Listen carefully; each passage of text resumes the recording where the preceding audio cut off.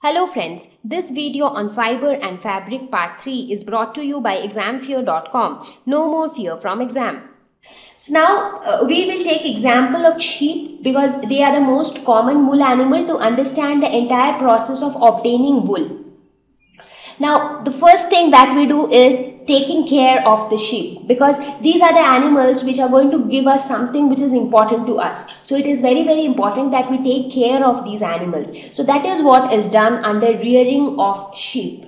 So what do we mean by rearing? Rearing involves feeding the sheep properly, taking proper care of them, maintaining good hygiene so that they do not suffer from any kind of diseases. So it's like overall taking proper care of the animals. Now sheep generally they are herbivores, so they mostly feed on grasses, leaves and plants. So they are herbivores, so they are directly dependent on plants. However, they also feed on pulses, corn, grains, dry fodder. These are also some of the food items for sheep.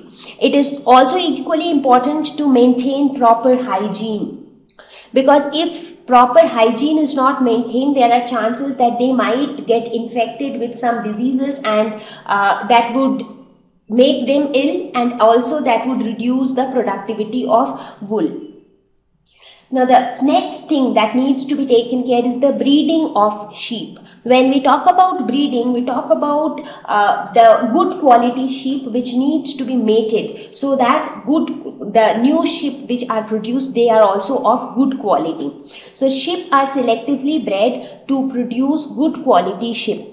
Now what do we mean by selective breeding? Selective breeding means we choose the good quality sheep and then we allow them to mate with each other, so that the offsprings which are produced, they are also of good quality.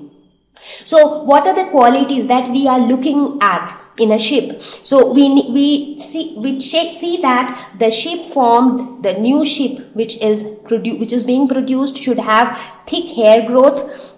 Now different types of sheep will have different types of hair on their body. Like some sheep might have coarse hair, some of them might have fine hair. So the parents are specifically chosen so that they can give birth to a sheep which have good quality soft hair to obtain wool. So that's how, like, we should have the requirements clear in our mind. What kind of sheep do we want, so that it can give us good quality wool. Depending on that, we are going to select the parents, because what happens is every offspring will resemble their parents in some or the other way.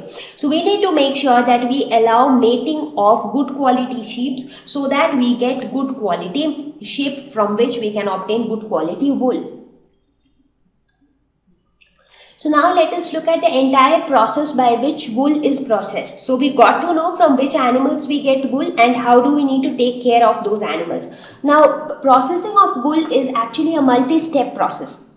So it involves a lot of steps. So it starts from obtaining it from the skin of animals, but directly we cannot use that skin of animals for making sweaters. So it needs to be processed, and there are a lot of things that need to be done before it is obtained, or before we receive them as the wool yarns in the shops.